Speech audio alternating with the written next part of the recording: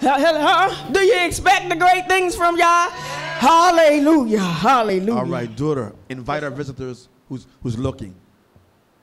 Visitors, we invite you to come to this worship experience. You still have time to make it for the word. You still have time to make it. You still have time to make it. All are welcome. Amen.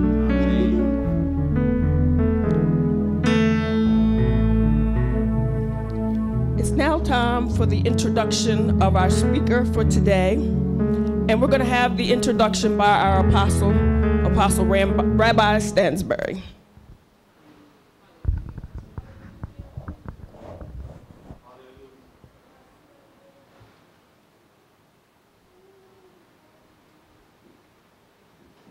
Shabbat Shalom, Yisrael.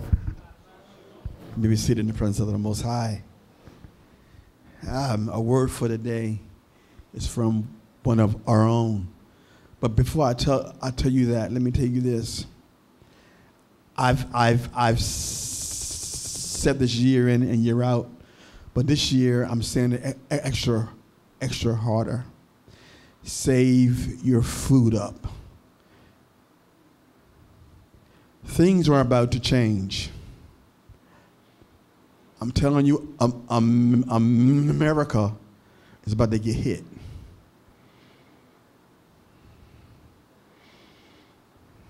I'm telling you,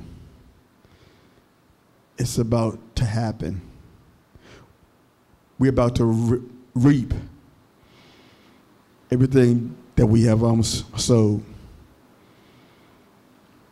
But Yah wants his people to be ready when it happens. There'll be no food on the shelves. That the gas is going up even now. It's going to go even higher. And he wants us as his people to be ready. And don't tell nobody you got food. Oh my. Just stay, I'm telling you, it's going to come a time. That's why, if you notice, folks are getting killed every day, shot, all hours of the day, in the street. I'm telling you, things is getting worse. And the other thing that's going to keep us is being in him. I mean, I got Monique said, Pop, I done heard it again. And she got this place who gives you food that lasts for 20 years. Oh, the only thing you do is put water in it, and it comes food. That's what we got to do, because it's going to be crazy. And that's why we have to love each other now, because we're going to have to learn to live together. It's coming. I've been saying that for years, but now it's coming.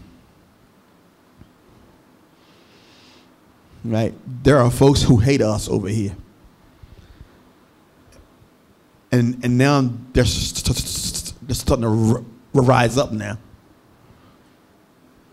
So it's only his grace that has kept us thus far.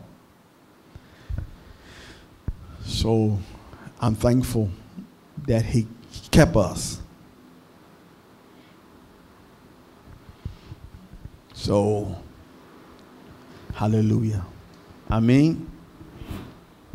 All right, now for the word. Let me introduce to you one of our own, Pastor Joseph P. Stansbury, to bring our word for the day. And we know he gets revelation, so we're going to ask him to come and feed us. Is that all right? And those of you who's out there, just listen to the word and just enjoy yourself. Take your shoes off and just enjoy yourself. I mean, glory. All right.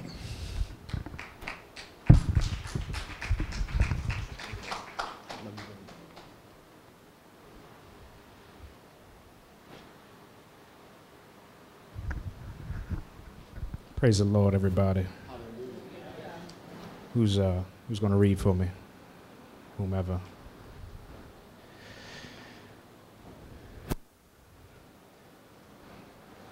Got it.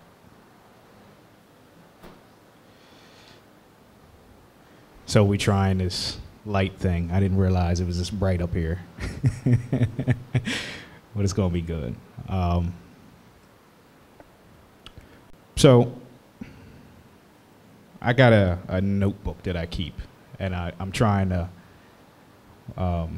write down things I hear throughout the week so I remember it. Because, you know, it's always so much going on that when I try to come back to it at 6 or 7 o'clock at night, I'm like, oh, man, what did he say? All right, so I wrote this down in my notebook, and I thought it was a good word. It spoke to me, you know, when I wrote it down. So I hope it helps you guys. All right, so the title is Give Your Present, Gain Your Future. Give your present, gain your future. Give your present, gain your future. Okay? Go ahead and read. Many events that happen to you and around you, and many things that you do yourself, put stress on your body. You can experience stress from your environment, your body, and your thoughts.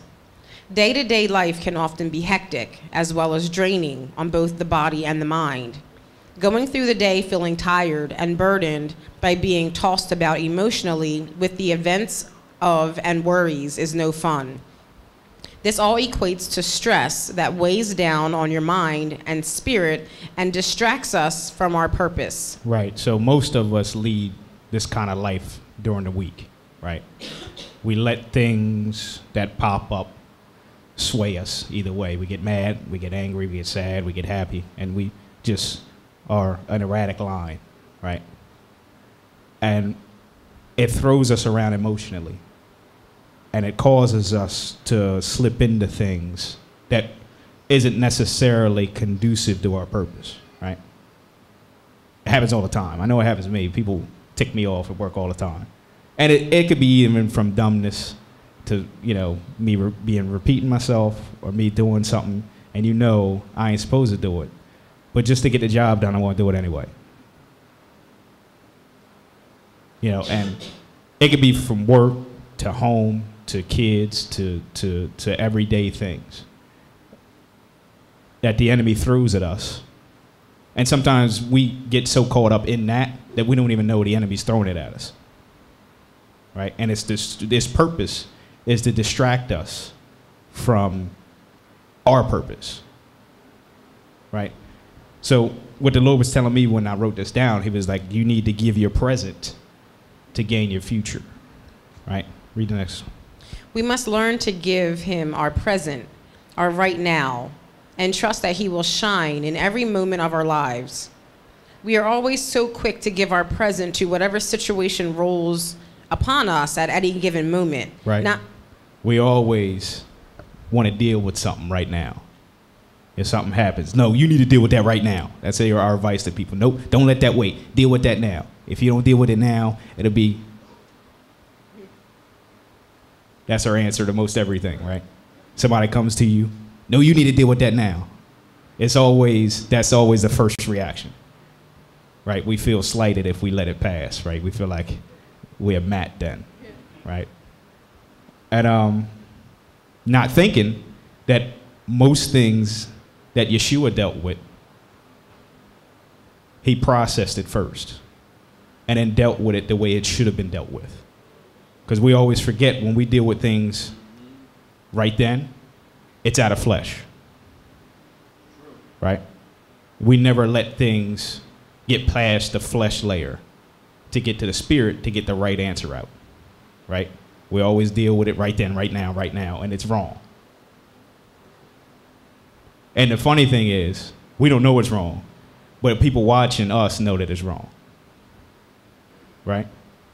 We always deal with that thing right now, and we don't give our present to gain our future. We never think about that. Because what you do in the present determines what's coming to you. So when you say give your present, you mean give up your, like, give it away. Like, don't deal with your present right now. Wait to the future. Like, I mean, give your right now moment to him. Because when you let him deal in your right now, it forms what's coming to you in the future, right? And you can track this throughout, I'm getting ahead of myself, but you can track this throughout how you react to things. If you waited a minute and thought about it before you spoke, you wouldn't have got yourself into some troubles that you got in.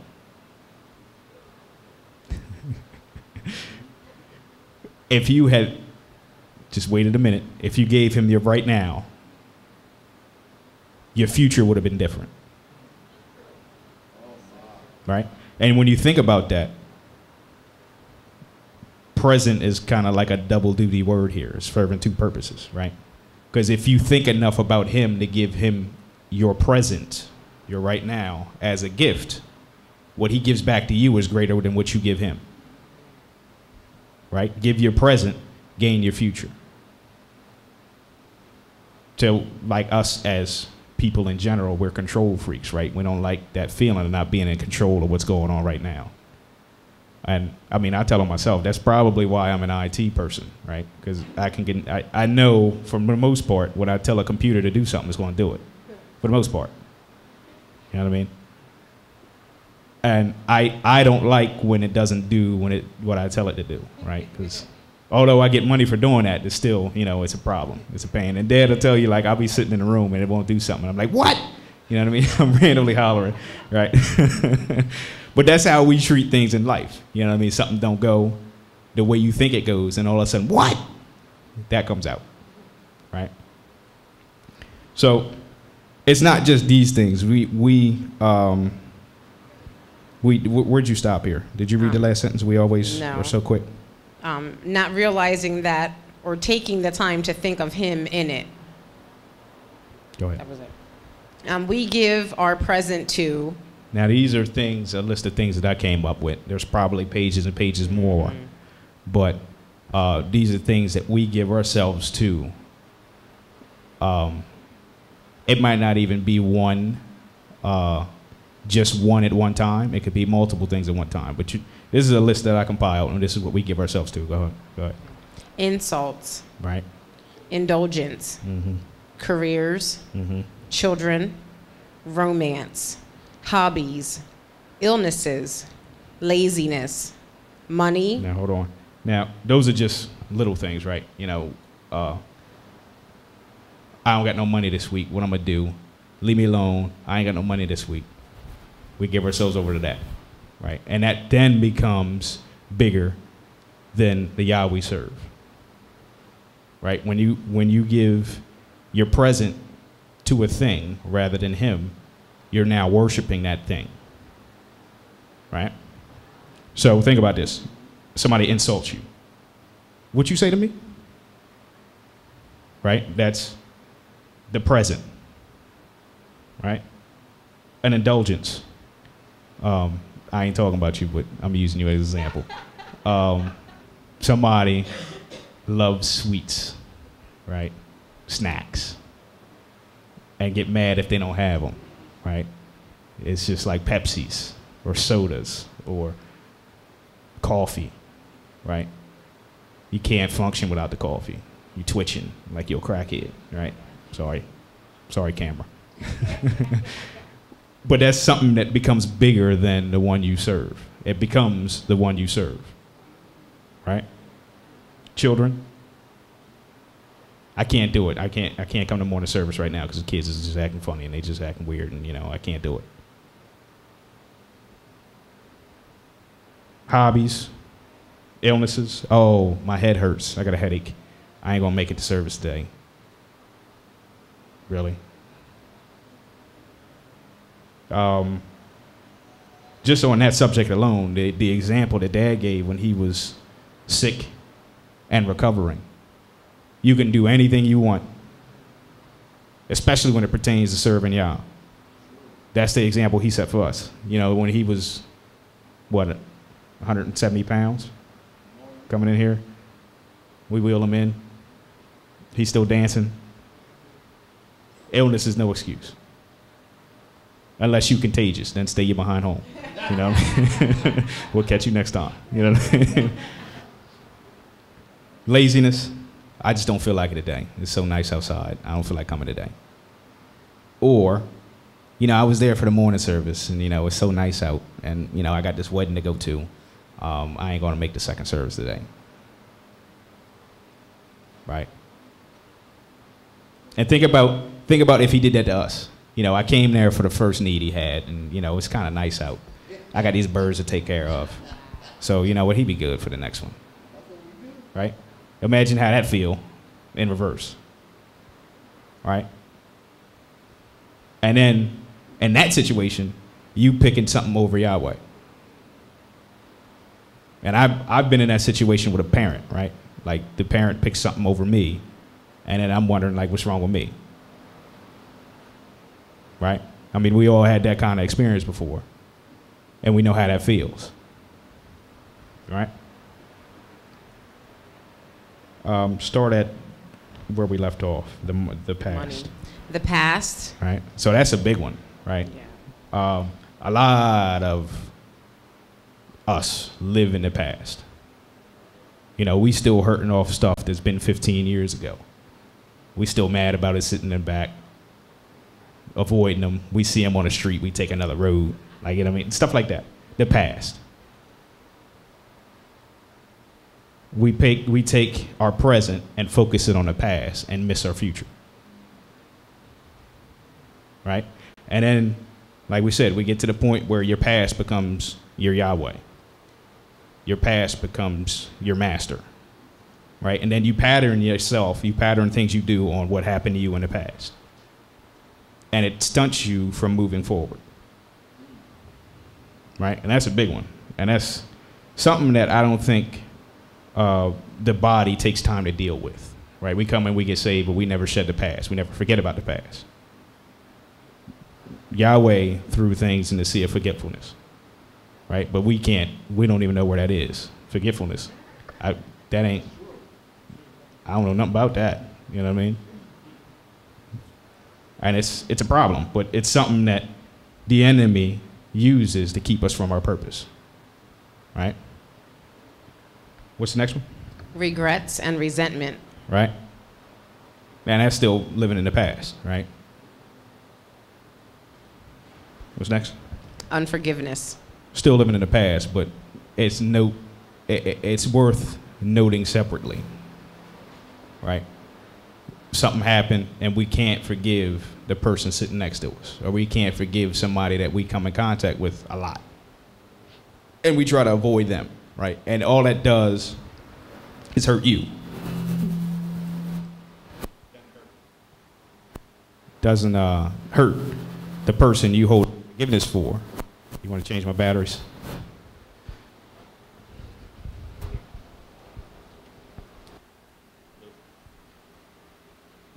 It doesn't hurt the person that you feel like hurt you. They live in their lives. They're getting new jobs, getting raises. Ain't nothing wrong with them at all. The person that's hurting is you. Right? And that, again, becomes the thing you're dealing with in the present, stunting your future. All right? Keep going. And paranoia. Right? Everybody talking about me. You got a paranoia demon. Right? You come in, people talking, and they stop talking because they seen you come in. All of a sudden, they talking about me. Right? It's deep, right? But that's something that you then are concerned about all the time, right? Then it becomes something that you serve. All right, what's next? Immaturity. That's, yeah. I don't have to explain that one, right? But I mean, immaturity will get you killed, right, nowadays. When you know, 20, 30, 40, 50, still being petty, it's a problem, right? Go ahead. And many more. Right, so like I said, that's just some I listed. We could probably just have a couple more minutes, just listen stuff. and be looking around, right? But these are just an example of things that we give our present to.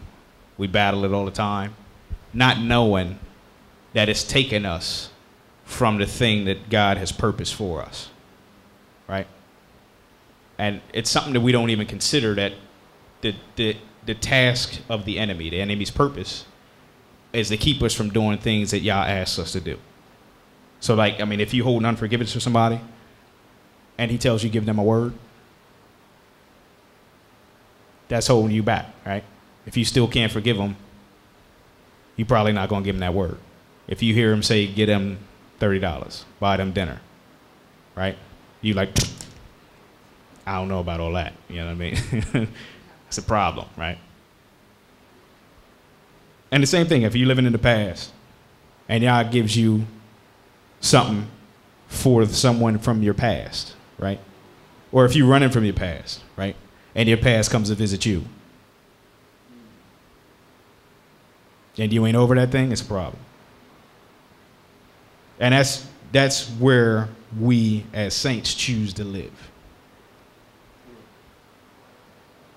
And it's time, we're coming up on a time that's fast approaching, that we need to stop living in the past and stop living in things that just come through us in the present, and live in Yahweh so he can mold our future. So again, it's give your present, gain your future, right? Read the next one for me. Okay. We let these things distract us, not being mindful that this is most likely the latest attempt to carry out the enemy's plan. Right. John 10:10.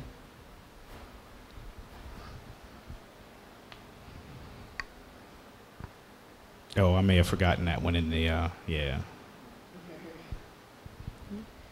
The thief comes only in order to steal, kill, and destroy. I have come so that they may have life, life in its fullest measure. So the key thing to remember in everything that you deal with in the present, apply it to the scripture, and you know who it's coming from, right? That comment, was it meant to kill, steal, or destroy? If it fits in that category, you know where it came from. Now, our job is not to make the same comments. My comment to them, is it meant to kill, steal, or destroy? Right? Think about that thing. Because if it's coming from the flesh, it's meant to cut. It's meant to last, right? It's meant to tell them something, right? So we know if what we say fits within, read the scripture again. To have life. Oh. If we know what we steal, say, kill, and destroy. right? The thief comes only in order to steal, kill, and destroy. If what we say fits in those three words, who we working for? Right? You thieved it. I mean, and there's, but I'm laughing at that, but it ends up happening that way. You make that comment and you get locked up in some form or another. Because you gave your present to kill, steal, or destroy, and it molded your future. You got locked up in some form or fashion. Either your funds dried up, your relationship dried up, your friendships dried up. Yep. Random car breakdowns, stuff falling apart all of a sudden. I remember back when I was on a little shaky bit with my tithes, right? And I was like, all right, so I need to either pay the rent or bring these tithes. And I was like, let me go ahead and pay this rent, right? All of a sudden, my shirt started falling apart, right? Buttons flying off. Like randomly, I'm just walking, right? And the button falls off. I'm like, what the? Right? So I gave my present to a worry, right? And I shaped my future. Right? And that's things that we don't think about. Like when we decide to do that thing, we never think about the future of that thing. Right? I left my notebook back there, guys. Anybody in the sound booth, look in my backpack for a black notebook. Yep.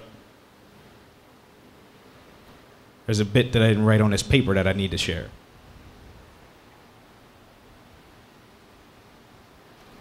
Thank you. So while I'm bringing this up, can we flip to the next scripture for me, please? That's Isaiah 43, Yes. 18 and 19.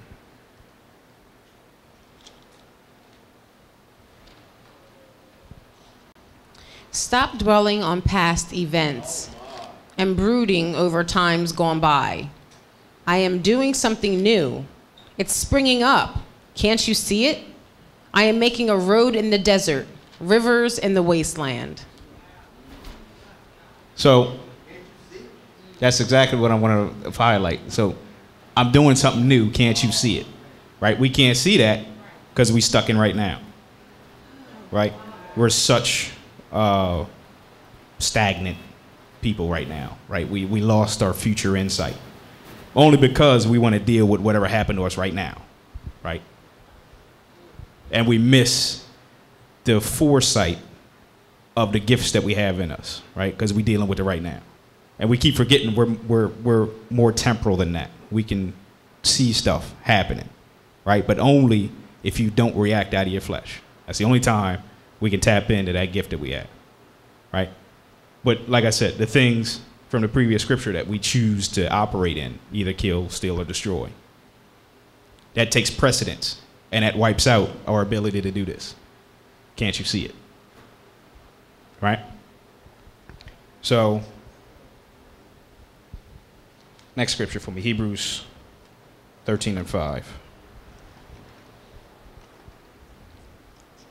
Keep your lives free from love of money and be satisfied with what you have. For God himself has said, I will never fail you or abandon you. So this is one of the things we struggle with is it borderlines, right? If you tell somebody you got a love for money, nah, right? You recoil on that. But when you to the point where you counting how much bills you got and how much I can get more of, and when it comes to the point where you are choosing to go work or to go make more money over serving y'all, that becomes the love of money, right? We rationalize our way out of it, but it is what the actions show that it is, right? And that's a thing that distracts us from getting where we need to be, given our present, gaining our future, right? I mean, because if you think about that, if you miss times that you're supposed to commune with Yahweh, you miss recharging yourself, right? So you get out there and stuff happens to you and you haven't even put into yourself how to react to that situation, right? You get tired enough where you flow easier to flipping out than you do to ministering to a situation, right? That's just the effect that it has. That's just what it does, right? If you're not plugged into the power source long enough, the battery dies, right? That's just what it is. The note I had here is, it's a computer reference, and I'm gonna bring you up to speed on it. But sometimes for my profession, if you have a large group of computers and you make a setting, you change something, it takes a while for that setting to go all the way out to the last computer. It's called propagation, right? Now, the way he was given to me spiritually is we always forget that when we say yes, right? It's not yes, and then all of a sudden it's a yes for all the days, right? Right? You say yes, and then you have to keep saying yes those next days that come, you know? And we forget that we said yes 5 years ago, right? And then when that hard situation comes, all of a sudden we forgot we said yes, right? So the problem that we have in IT is if we make a change in Germany, right, it can take, depending on how slow the network is, it can take 3 to 4 hours for it to get to America, right? So this person tries to do something and they don't have access to it. And then they call back up and get mad and say, look, you said you did it. Where is it? He was like, you got to wait for a minute because it's still coming over. It's still propagating, right? So us, we try to approach things in the flesh, saying that we already did it. It's already done. It's already done. It's already done. But when we do it that way, our flesh is still propagating, right? Our flesh is still accepting that yes. So when we go and attack things in the flesh and it doesn't do right, and then we start making comments to kill, steal, and destroy, it's because we're approaching it in the wrong way. We already know that the yes has happened, and we got to make our flesh do the yes, right? So if we think about it like that, you can't approach things from the flesh because the flesh doesn't know about the yes, right? You have to approach things from the spirit because the spirit already knows the yes, right? And when you look at it that way, everything that comes to you is not a problem. Everything that comes to you doesn't need a kill, steal, or destroy response, right? And we lose focus of that all the time, right? Especially when that thing comes up to you, right, with the right tone, that little bit of irk tone, right? And you're like, you need to remember who you're talking to, right? You need to, and like this is just falling out of me now. Like looking at people over my glasses, it's a problem, right? That Stansbury stare, right? But we need to make sure that we check the flesh, because the flesh always wants to kill, steal, destroy, cut, break down, make people understand, stuff like that. And when we approach people in that manner, all we doing is being used by the enemy, right? We making the enemy's job easier, right? So what scripture are we on? Romans? Yes. Romans 12. These are ways that Yeshua is telling us how to give our present to gain our future. So as we read these, this is what I want to focus us on, right? So Romans 12 and 2. 12 and 2.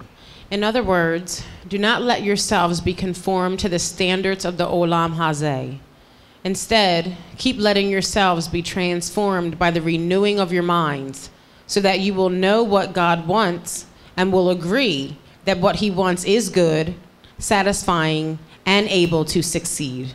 So that scripture right there, it paraphrases what the topic is. Give your present, gain your future, right?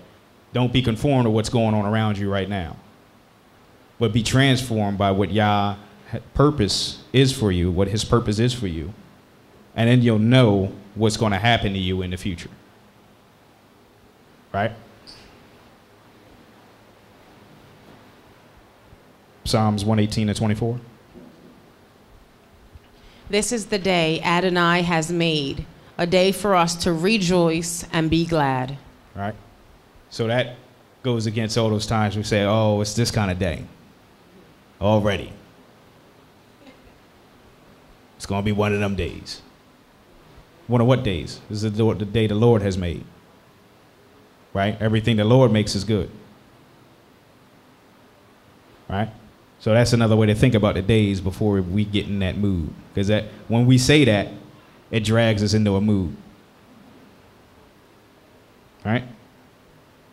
Let's read Ephesians 5, 15 through 16. Therefore, pay careful attention to how you conduct your life. Wait. Read that again. Therefore, pay careful attention to how you conduct your life. We act like nobody else watches us, right? You do things and say things and randomly approach things. And we forget that other people look at us as an example, right? They know you're a prophet. They know, even if they don't know you're a prophet, they know you in church. They know you attend. They know you know the... But it don't reflect. And we lose that first part of that right there. We never think about, pay careful attention to what we do or how we conduct our lives, right? And it affects our future, right? I mean, an example from my life is the current job that I have. I had met the boss because I helped him in help desk, right? And I just did what I did, right? I fixed his problem in, I don't know, like 5 or 10 minutes. After I was done, he said, yo, I'm paraphrasing, right? He didn't say yo, because you know what I mean. You know why. He said, you know, I have been going through other help desk people for the last 8 hours, right? And you fixed this thing in 5 minutes. He was like, I appreciate, you know, you fixing it, and you got good customer service skills. And then, you know, it shaped my future because he offered me a job, right? So just knowing how you conduct yourself. And, you know, he was a little snippy at first because, you know, I'd be snippy too. I'd be mad if somebody, it was 8 hours, right? And this should be done in 5 minutes. So I could have been, you know, hey, look, you need to calm down. You know what I mean? Or I could have handled it like I handled it. But either way, either reaction shapes your future, right? You give your present and gain your future. So it's very, very important for that first part. I know we got more of it. Go ahead. It says, live wisely, not unwisely. Use your time well, for these are evil days. So that's another part I know, it's this mic. That's another part that we forget about, especially live wisely, right? That's a foreign word to most of us. Right? We don't know what wise is, right? But again, it's just because we choose to give our present to something mediocre, right? When we choose to do that thing through the flesh, it's subpar, right? It's below what we're capable of.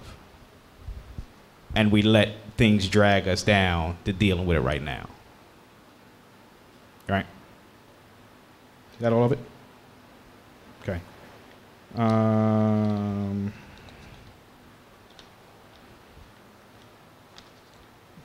Colossians 3:2. Focus your minds on the things above, not on things here on earth.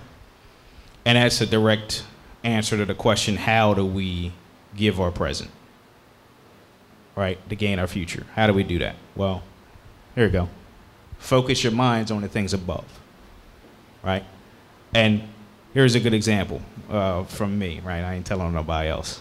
But if I'm in the middle of doing something, I'm focused on something, and somebody else tries to come to me and ask a question, I'm not really paying attention, right? They could, most of the time, like, I didn't really hear you, right? Because I'm focused on something. I'm trying to get this done, right? So I'll be like, yeah, you know, so, okay, I'll deal with it in a minute. I'm working.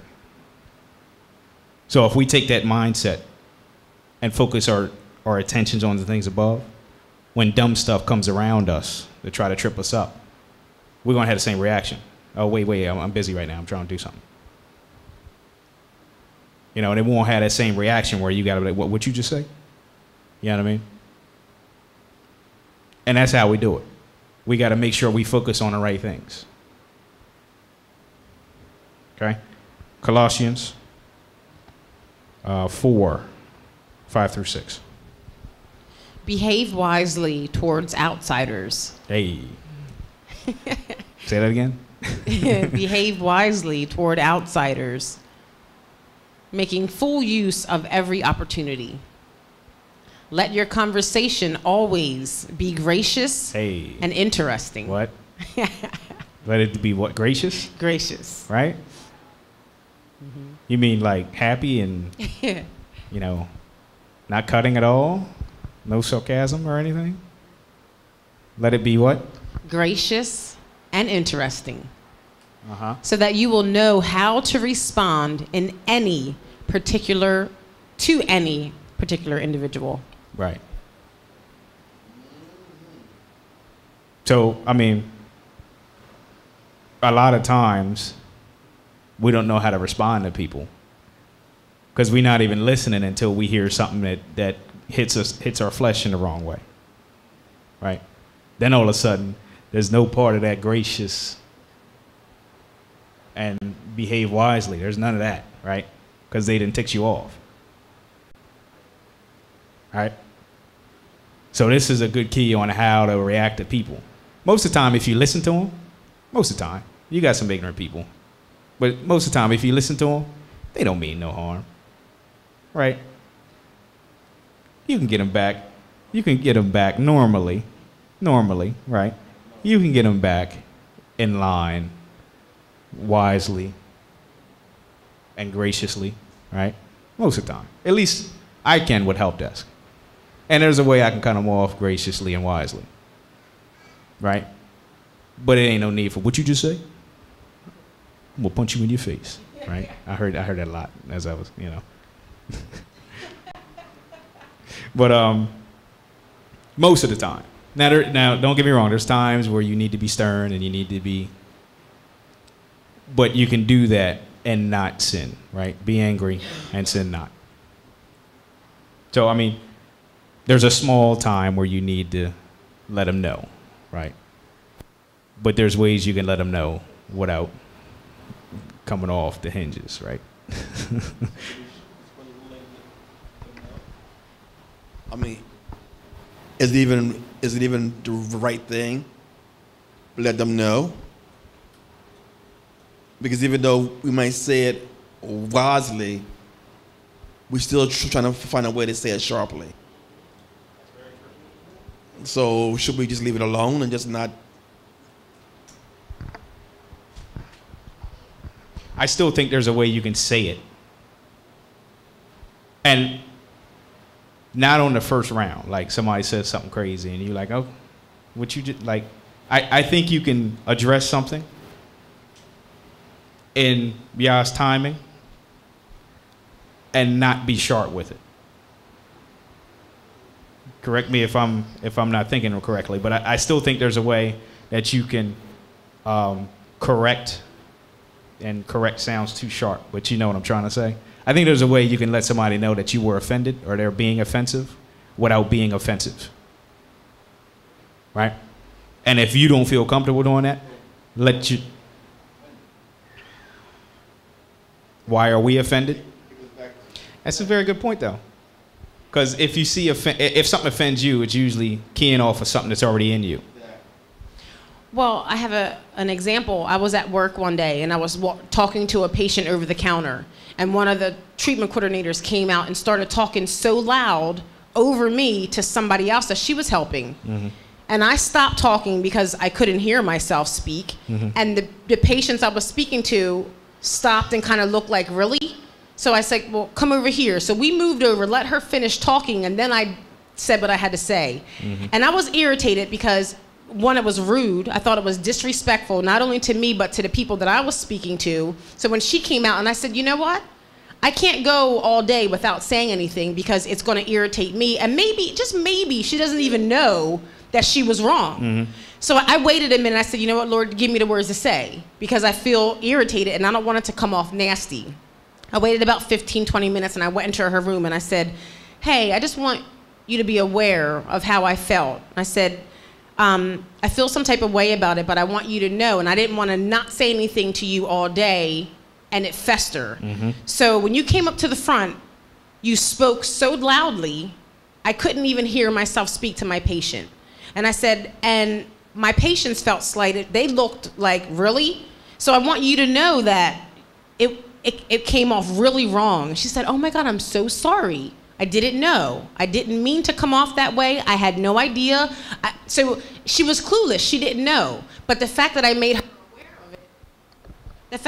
her aware of it, made her realize that, okay, wow, I did something wrong. But I think if we never correct or let people know that they did something that was out of line, they don't know how to correct it. They don't know how to fix it. Right. So if somebody's like the type of person who speaks really loudly when they shouldn't, like if they're on the phone call, I think people need to, right, if they can't hear you, mean they're speaking loudly? Yeah, maybe people just don't know. Yeah. So I brought it to her attention that it didn't happen again, but I think some people need to know when they're falling short or when they're doing something that's out of the lines of right. Like without being disrespectful, I wasn't disrespectful, but she needed to know that how she came across to not just me, but to other people around me. Yeah, and I think, like I was saying, I think most of the time people don't know that they're being offensive to you, right?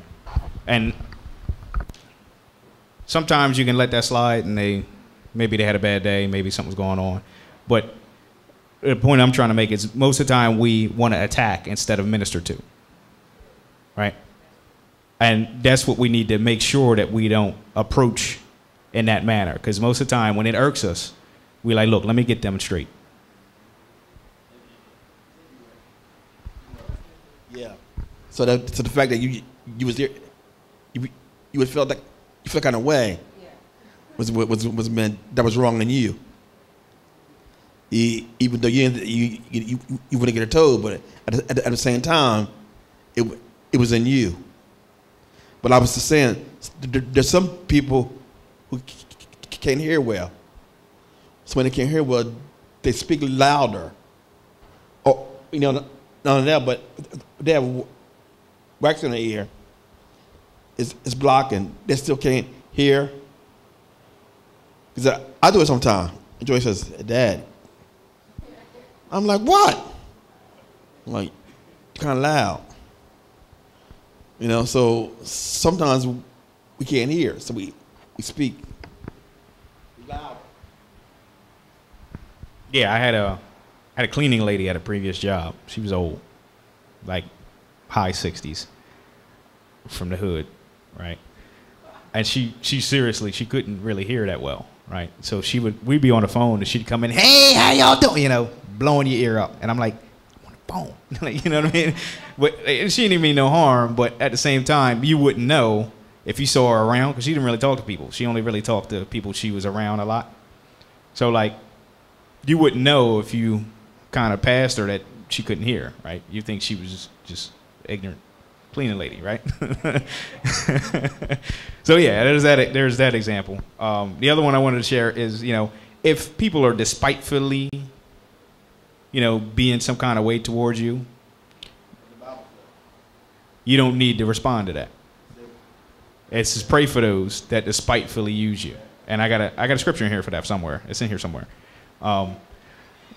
But I mean, I've been in situations where people have, said things that I didn't do things, or I was responsible for things that I wasn't, and in a work environment, right?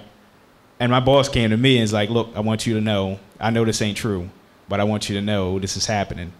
I want you to be a little extra cautious and documenting everything. It's like, I know what you do, and I know what you don't do, but I want you to write this down so there's some extra protection for you, right? And before she said that, I didn't know, right? I'm just doing what I do. So if you approach things correctly, right, your future is going to be molded for you, right? My boss came to me and said that this was happening. I didn't know, but they wanted me to be cautious in the way I dealt with that person, right? So you don't have to approach all the time. Sometimes that insight, or even people around you, will give you that insight to deal with something the correct way, right? And that just proves that we don't have to go on the attack all the time.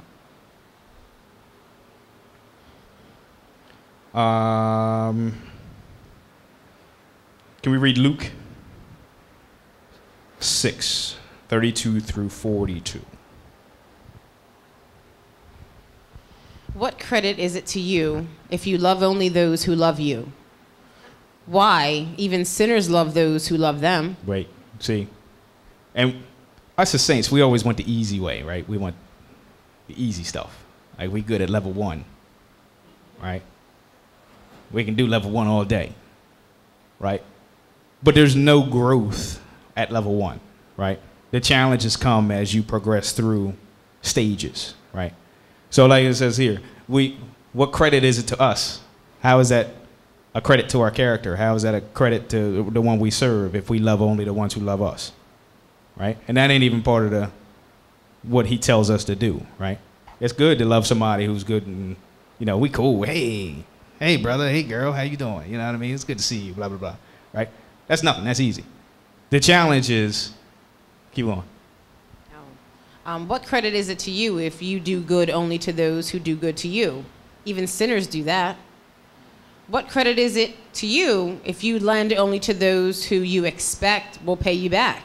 Even sinners lend to each other, expecting to be repaid in full. Mm-hmm. Keep going.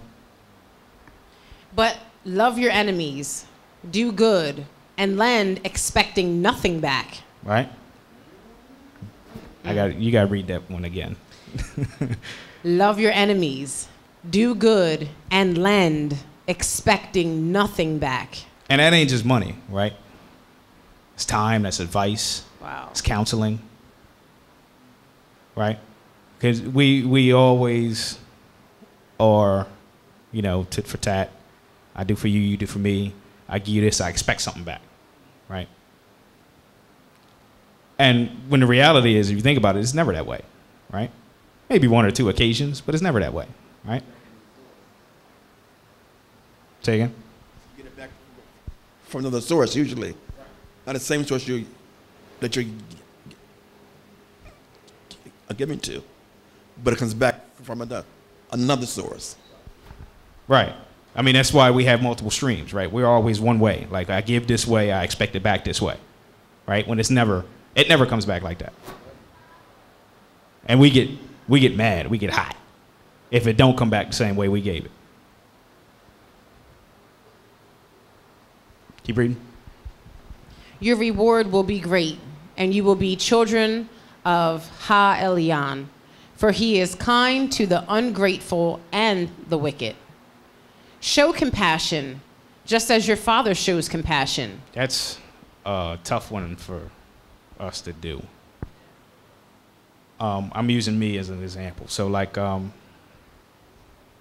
get irritated when people at the same level as me, both professionally and personally, have a hard time getting something that's elementary, right?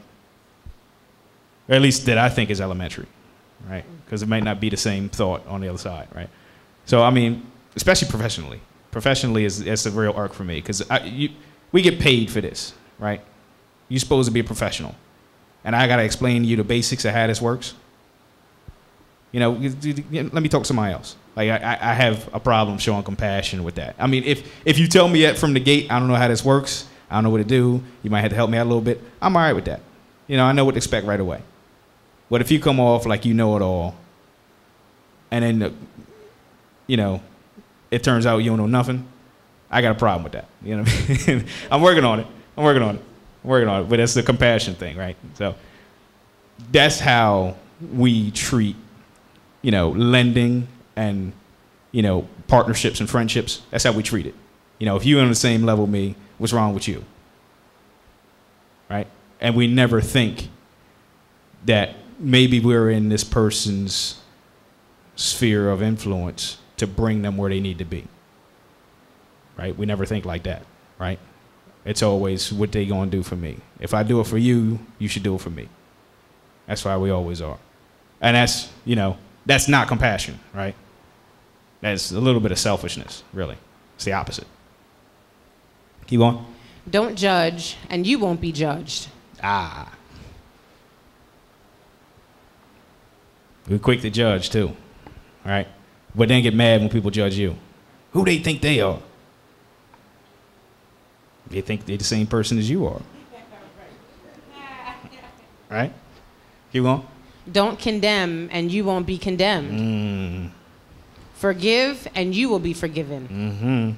So again, these are all examples of things we let occupy our present. Right? That's a great explanation of it. But if we give our present focus on those things above, it shapes our future. Right? Where we at? Give, and you will receive gifts, the full measure, compacted, shaken together, and overflowing, will be put right in your lap. Right? So we hear this all the time from money. Like, it's scripture, it's offering time, pull it out, come on. Go to Luke. You know, that's how we hear it all the time. You give money, and it'll come back to you extra, right? I mean, yeah, it works for money, but it works for everything else too. With everything you give, it's a sowing and reaping, right? Everything you give is coming back. Pressed down, shaken together, running over, compact. Everything you give, right? So if you give killing, stealing, and destroying, that's coming back to you, pressed down in a beat up box, right? Extra. It's a sowing and reaping law, right? It's more than just money, and it's a shame that we don't hear it like that. But now that we realize that, you can see how that comes back, right? We never see the other side of things. Keep on. For the measure with which you measure out will be used to measure back to you. He also told them a parable. Can one blind man lead another blind man? Won't they both fall into a pit? Right. So what we were just talking about friendships and relationships, right? If both of y'all at the same level, who's leading? Who's following? Right? Keep on. A Talmud is not above his rabbi. The Talmud is the taught one, right? The disciple. But each one, when he is fully trained, will be like his rabbi. That's good. So why do you see the splinter in your brother's eye, but not notice the log in your own eye? How can you say to your brother, "Brother, let me remove this splinter from your eye," when you yourself don't see the log in your own eye? You hypocrite. First take the log out of your own eye, then you will see clearly, so that you can remove the splinter from your brother's eye. And when we act out things from the flesh in our present, that's exactly what we're doing. We're picking things out, small things out of the people's eyes around us, when we smacking people with the log that's sticking out of our eye. Right? That's exactly the way we acting. And when he gave this to me, he was like, look, you need to stop dealing in the present. Let me deal with your present so you can shape your future. Right? I got a couple more and I'm closing. For real though, right? 1 Corinthians. Actually, wait a minute. I want to do this first. So we really need to be careful on the things that we give ourselves over to, right? I'm going to read these scriptures and I'm going to explain. Can we do Psalm 37 and 4? Psalm 37 and 4.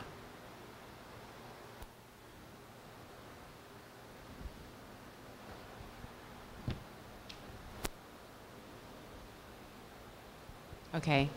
Then you will delight yourself in Adonai, and he will give you your heart's desire. So the rule of thumb is you're always going to give us the desires of our heart, right? It's the rule of thumb. Okay? But look at the other side of this. Romans 1 and 24.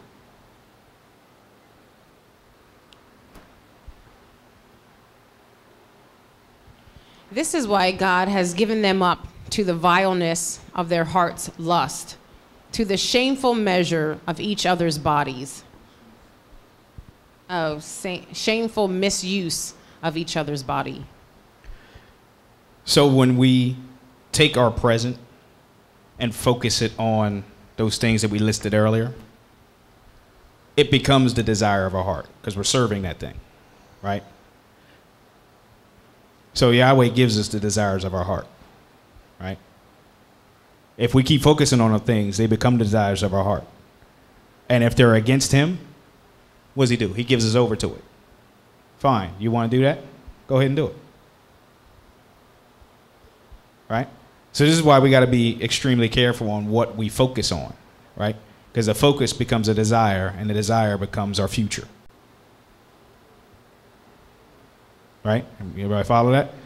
So if the desires of our heart he gives, we need to make sure that the desires of our heart line up with what he has sanctioned. Right? Because everything we desire will become our future. Everything we desire will become our future.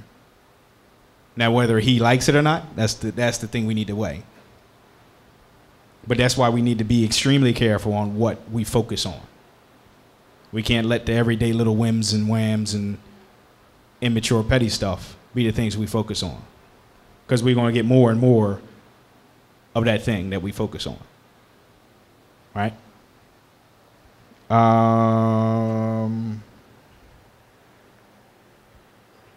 Can we read 2 Corinthians 9, 6-8? Here's the point. He who plants sparingly also harvests sparingly. Each should give according to what he has decided in his heart, not grudgingly or under compulsion, for God loves a cheerful giver. Moreover, God has the power to provide you with a very gracious gift in abundance, so that always in every way you will have all you need yourselves and be able to provide abundantly for every good cause. So the important things here, one, is we know the scripture, God appreciates a cheerful giver. We take up money, and so come up and praise the Lord when you give me your money, right? That's what we think. But we also got to think about it in our context here. If we give our present, you gain our future. So if you ever, for those with kids, you ever ask your kid to do something, right? And you know they don't want to do it, so they come up and do it like this.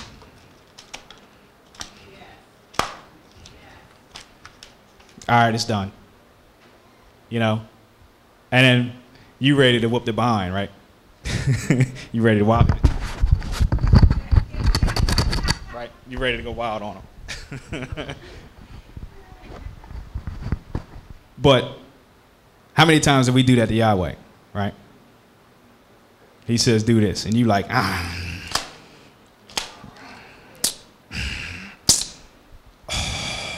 all right, God, I did it.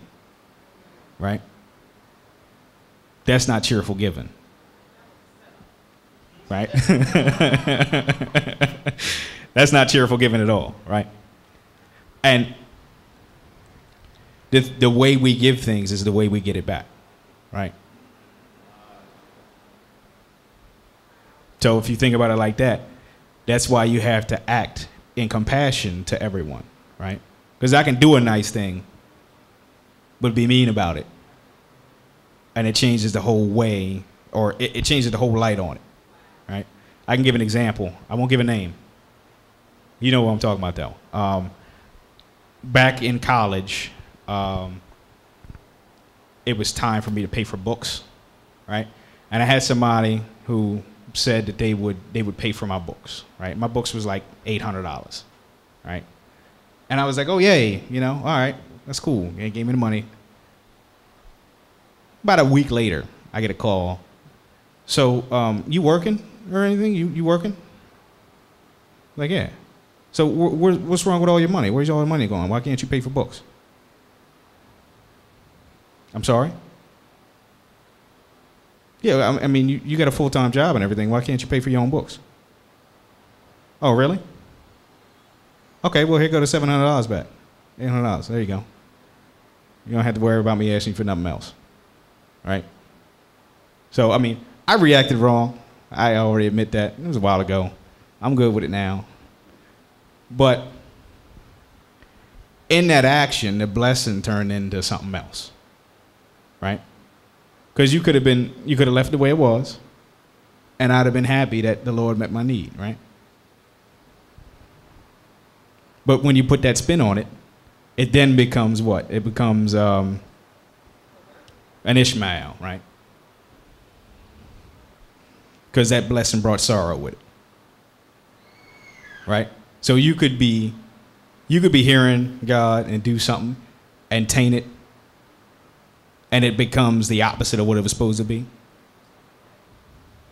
right? So this is why we need to act in compassion in all things, right? Because you can take and pervert a blessing and totally mess up what Yah was trying to do through you, right? So I got off on a tangent there. So question. Go ahead. So there's times when the Lord does tell you to give somebody, say, give this person such and such. You may not want to do it, but you know God's telling you to do it. Mm-hmm. So if you do it and your mindset isn't there, like your heart's not in it to give them this money, Mm-hmm. how does that affect you? Even though you know God told you to do it, you really don't want to do it, but you're being obedient, but your heart's not in it. You're not being a cheerful giver when you give this. How does that affect you when you still were obedient to do what Yahweh told you to do? There is something to say about obedience without lip. Because I'm going to give the example here. Like, I've done stuff that Dad wanted me to do, and I wasn't cool with it, but I did it, and he didn't know I wasn't cool with it. In the flesh. He probably read all up in my book and everything with all of that anointment over there. He probably read it and saw that I really didn't want to do it. But you never heard me say, I don't want to do this. Right? So, examples. We've had people bless visitors or people who come with financial money, and they have said, I wasn't really cool with this, but I did it. Not openly to the person that they were giving to, but, later on they said, the Lord told me to give $100, and I was really trying to hold on to this $100. It was my last $100. They come back and say, look, the Lord blessed me. Y'all had no idea that I needed $100 to pay this bill, right? It blessed them to know that you was following the Lord, right? They don't need to know the struggles that you having going on inside of you, right? When you start vocalizing it while you're trying to do something, that perverts what it's supposed to be made as. And part of that is, that's the struggle between flesh and spirit, right?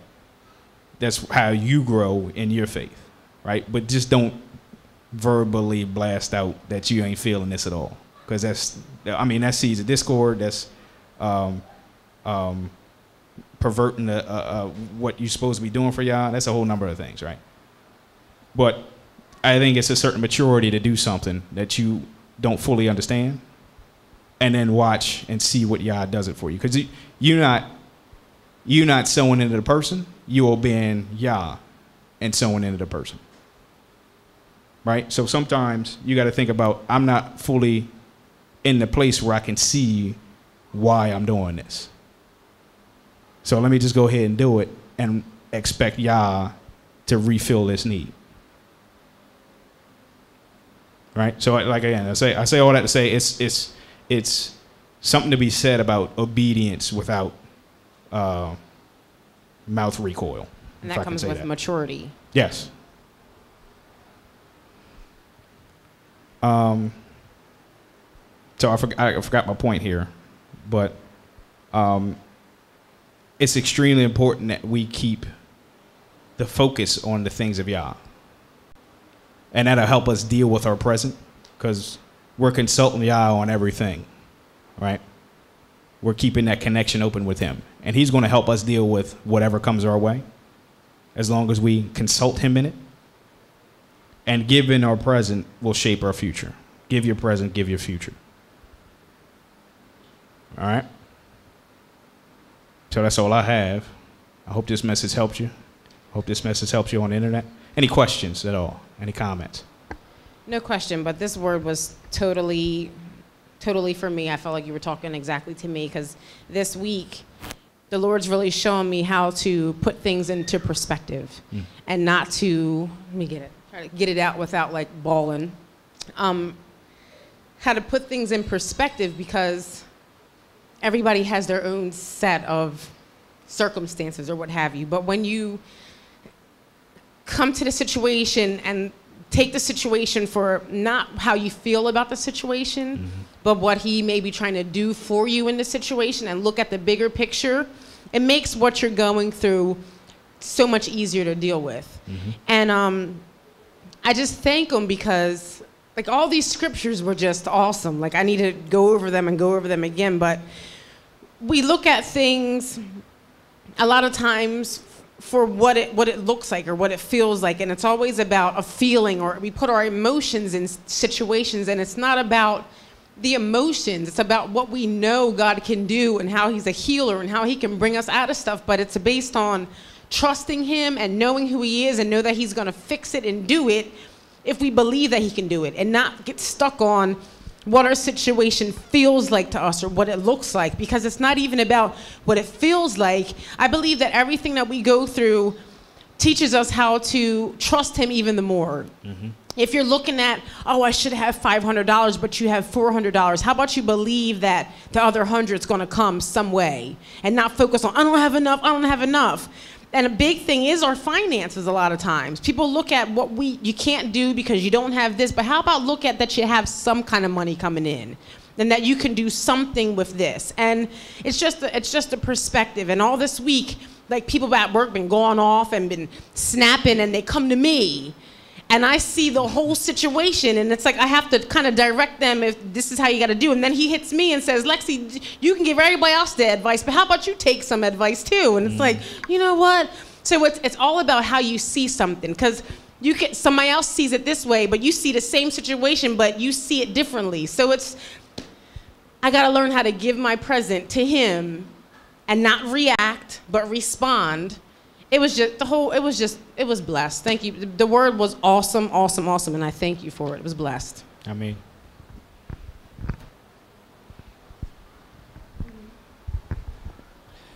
turn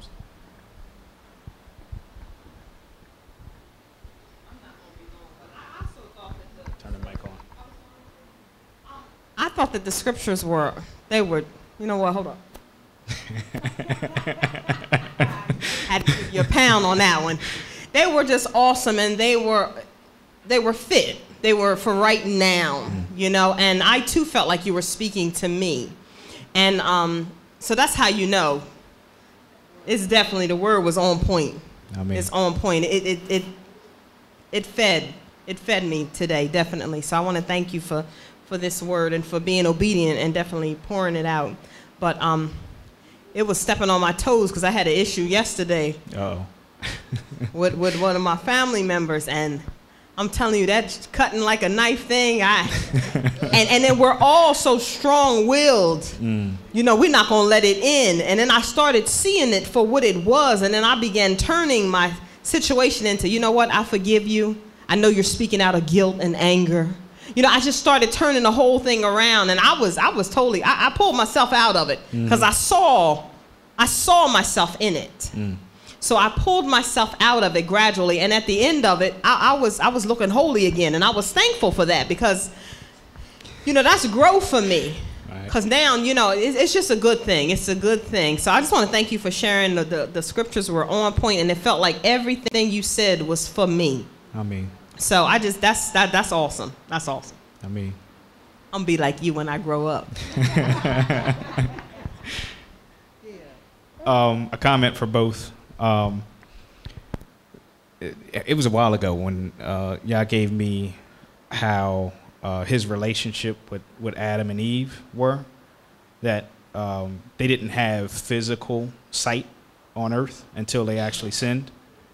So everything that they saw in the earth was through his eyes, right? And when you think about it like that, that's the way he's trying to get us back to. He's trying to make us see everything through his eyes instead of our own, right? Because when we're in situations and we're at ground level with it, we can't see the way he can from an aerial view, right? We can't see what's coming around or what needs to be changed or what needs to be moved unless we get that intel from him. Right? So he's trying to get us back to operate in that way. right? And when we look at a thing through our eyes, we want to cut through it to get to the next thing, right? When we look at a thing through his eyes, it's always heal and move on, right? And that's where he's trying to get us back to. And, and in every situation we're in, if we look at it from that way, like I said, it changes your future. But you got the mic, that's fine. The scriptures really touched me too. As far as the situation, I had a situation where I made something for my husband, and I was so proud. I took my time and did it. I was so happy, and I presented it to him. Oh. Then, about a few hours later, he gave it away. Not all of it, but most of it. Oh. And it hurt me, but it shouldn't have. Mm-hmm. Because we're, as far as emotions, I was up in my emotions. Mm-hmm. So what happened was how Yah made it good and let me see, just because I gave it to him and he gave it to someone else, someone may have been more in need of it than my husband. Mm-hmm. So after everything was said and done, I got a text message from the person letting me know how grateful they was of me giving it to them. But I was feeling guilty because I really didn't give it to them, but something good came out of it. Right. It brought me joy, even though I was like really agitated but I know I was up in my emotions, and as far as the scriptures, it touched me also. And I thank you. I mean.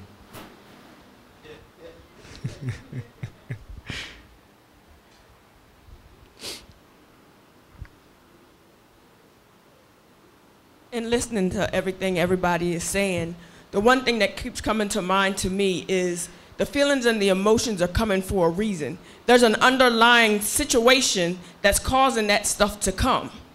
So we have to look and see what it is that's causing the feeling and the emotion to come. Do you know what I'm saying?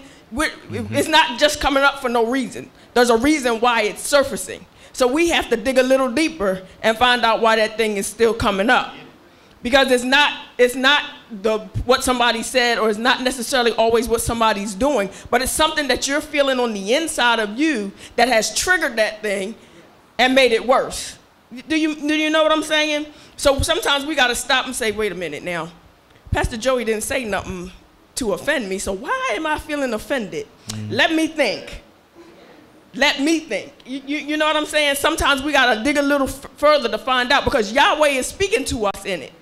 You know what I'm saying? If it rubbed me wrong, Yahweh's trying to tell me something. But a lot of times we stop at a certain point. Oh no, that's not me. I'm too saved for that. But a lot of times we got to be honest and say, you know what, Yahweh, that is rubbing me wrong for a reason. Yep. I got to dig and find out. If I want to walk like Yah and talk like Yah, I got to dig. Because he's showing us some stuff that we need to pluck up and pluck out. But we don't always be, nope, I ain't going no further. You're not going to see that weak side of me. You're not going to see that side of me that's nasty. You're just not going to see it. But Yahweh is telling us something for a reason.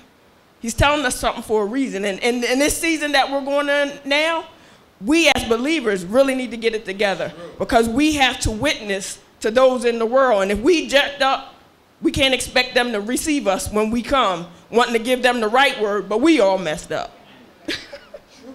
Yep. And it's something that when we go and try to minister to people outside of the faith, they're not crazy, right? They see and they watch and they notice, right? So they know if you're doing the same things I'm doing, what you telling me don't mean nothing, right? You're supposed to be in a better place. So they got, in them cases, they got more discernment than we do, right? So we need to make sure we get to the place where no matter what anybody says to you, because, I mean, they're going to test you, right?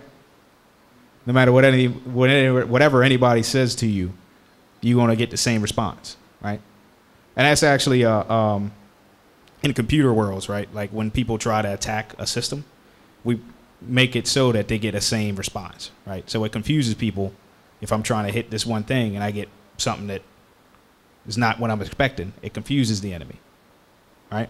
So that's where we're trying to, that's what we should be doing as well. You know, whatever comes to us, it should be the same response. Off topic, but this morning, me and Everett and the family were a little late today because we were watching something. I don't even know what it was on Facebook, YouTube, I don't know, but there was church, and this lady was in church with her baby. Oh, I hope I don't cry, oh my God. The baby was 8 months old, was in a coma for 6 months. Wow. The babysitter shook the baby, put her in a coma. So they're at church, and the mom wasn't crying. She brought the baby up to the altar, and they're praying on the baby, praying for the baby. So the clip was pretty long, but it said like 23 minutes later, a couple minutes later, the baby woke up. You saw the white pastor? Yes. Blessed. Woke up out of a coma, and it just did something to me because she had enough faith to know that this baby's coming out of this thing. I mean, whether it's a baby, whether it's a job, whether it's your money, that thing can wake up and turn around. And I'm like, we complain about the stupidest crap. And this baby was dead, like deadless for 6 months. And that sometimes it feels like so long. You're in the same situation for months and months and months, but Yahweh can turn that thing around. That blessed me. I came in here crying. I was like, my eyes are going to be leaking all service because it just, and it's a whole perspective. If the mom was not a believer, she could have been like, oh my God, you killed my baby, and not have the faith that this baby could have turned her life around. It's the way you look at something. If you look at something as the outcome is going to be blessed, the outcome is going to be blessed. But if we look at something, oh, what was me, this is the situation, and we take it as what it looks like or what it feels like, we're never going to overcome that situation. Right. So he's just doing something new in me. Like even in my relationship with my husband and my kids and work, it's just, things are ticking. He's doing something new, and I like it. It's emotionally draining, I think, but it's blessed, and I'm liking what he's doing. And I don't even understand what he's doing, but I know he's doing something awesome, and I just have to go with it. This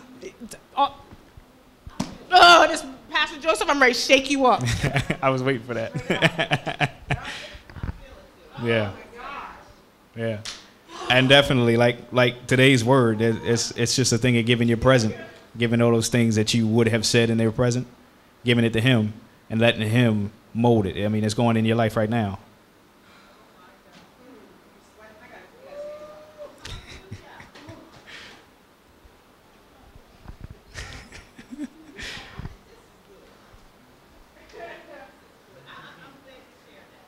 I mean.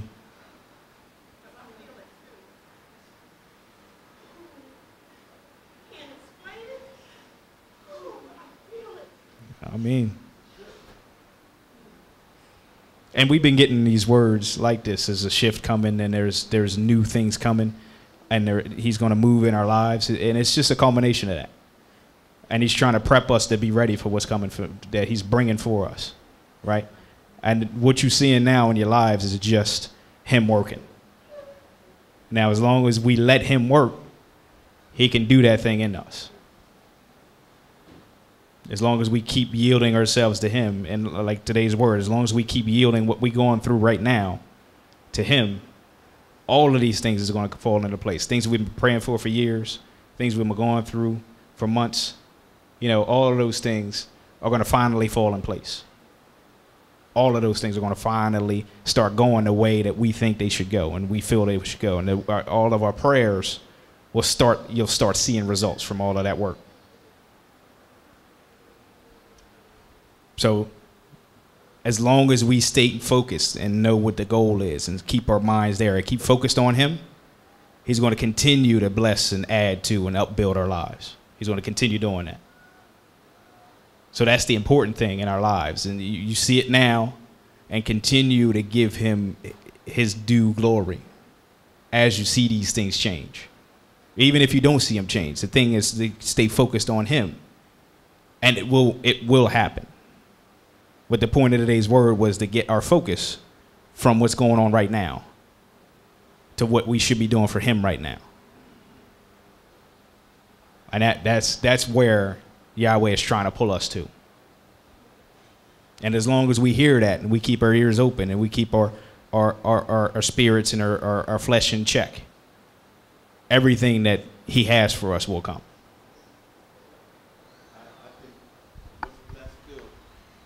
About it is that if we suffer with him,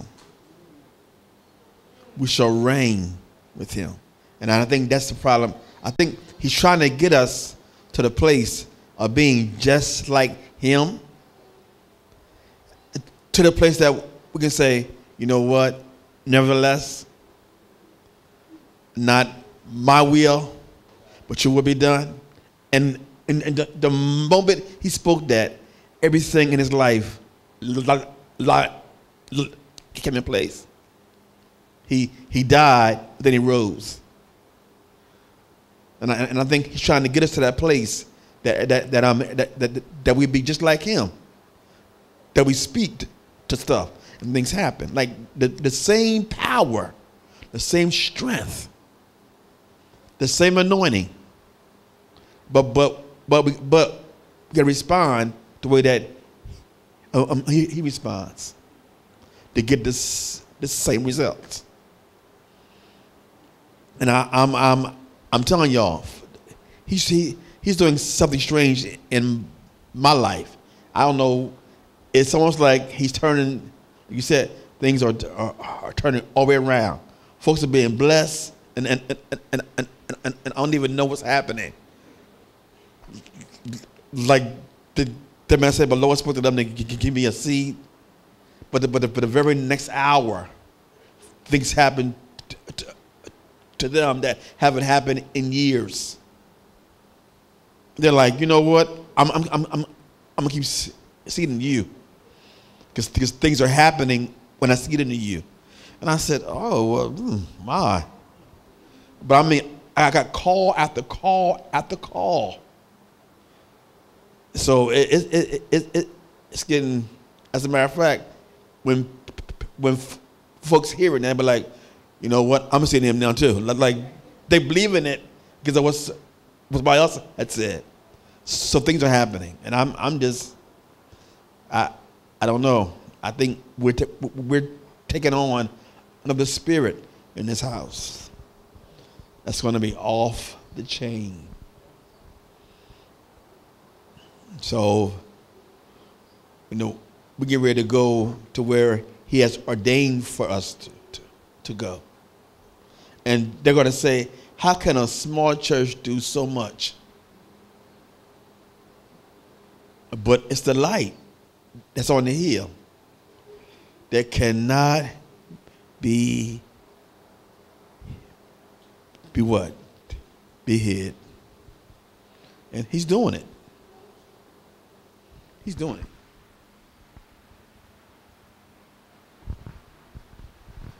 I mean, any other comments?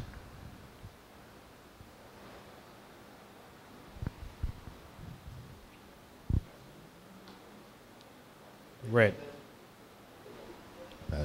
Pastor, I wasn't going to say anything, but you just totally hit over all my message for this afternoon, this evening. And Apostle, you're correct, because I've been in other houses. And when you go into another house, you sit up underneath that oil. And the type of attacks that I've been going up against, and the attacks come mentally. And I said, I've never been under, and I called Pop, I said, I've never been under attack like this before in any house. You know, so I asked y'all, I said, y'all, what is going on? You know, because I started, you know, when you get to this level and you start seeing yourself walking in certain realms with y'all, and you know, and you're above, you start to get above certain stuff. But then when y'all cut that thing down and start you all over again, it's totally different, you know.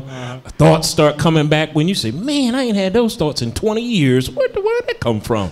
You know, because steal, kill, and destroy. The enemy comes up to you. And, you know, and I said, okay, y'all, what is going on here? And y'all said it's because of the oil in the house. And I have to change you, just like he said, judgment will come to the household of God first. So that judgment is coming to us. It is he's trying to correct us, fix us, get us in the posture where he needs us, so when it's time to go to the world, we'll be ready. And we're going to be ready. And I mean, small beginnings, but this is going to be awesome. I've seen it. It's going to be awesome. It's going to be powerful. It is. And we're going to go through something. But he also is going to show us, like he's showing us right now, as he showed us last Saturday, and he showed us today. He's working on us. And it's going to be a successful thing because he's teaching us. And he's showing us what we have to do to go forward. And I thank y'all for that, man. And I thank y'all for using you and for speaking to you.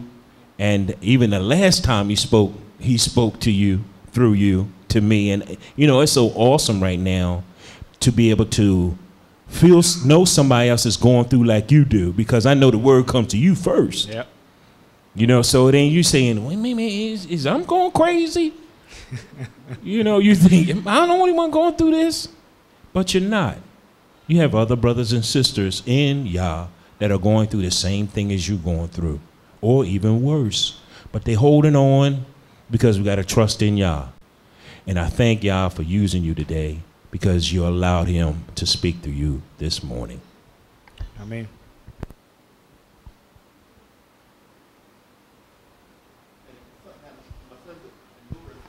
It seems like my sons and daughters are like being drawn.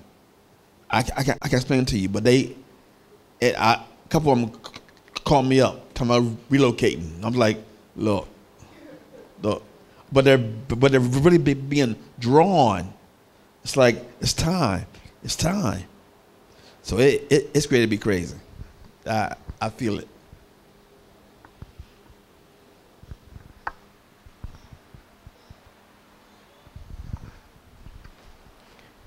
Okay, I'm done. I'm going to sit down. I'm going to sip on a little bit of juice. I mean, taking this.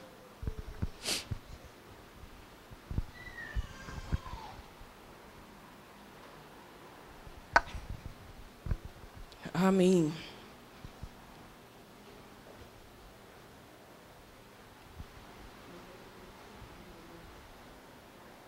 okay, since we have no visitors, we'll keep on moving.